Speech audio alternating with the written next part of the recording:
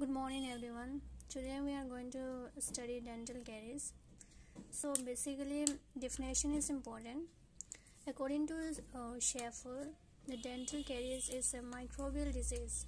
It's an irreversible microbial disease of calcified tissue of teeth, which is characterized by demineralizations of inorganic portions and destructions of organic substances of tooth, which leads to cavitations.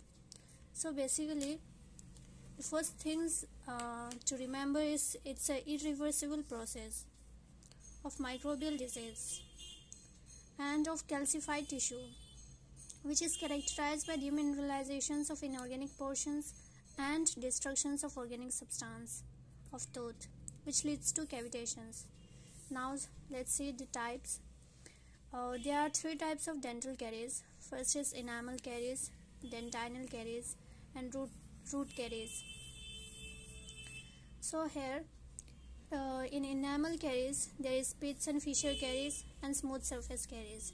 So let's see about zones.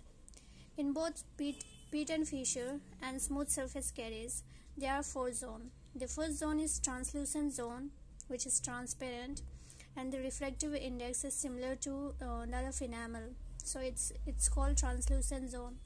Dark zone is slightly dark because air trap inside it,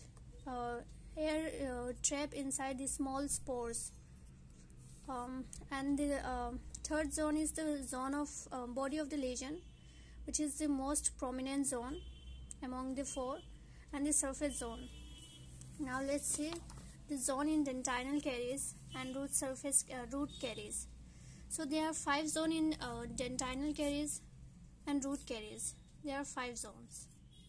The first zone is zone of fatty degenerations, and the second is zone of dentinal sclerosis, in which calcium get deposit, and zone of decalcifications of dentin.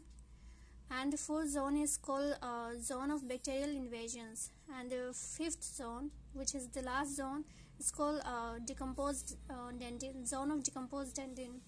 Thank you.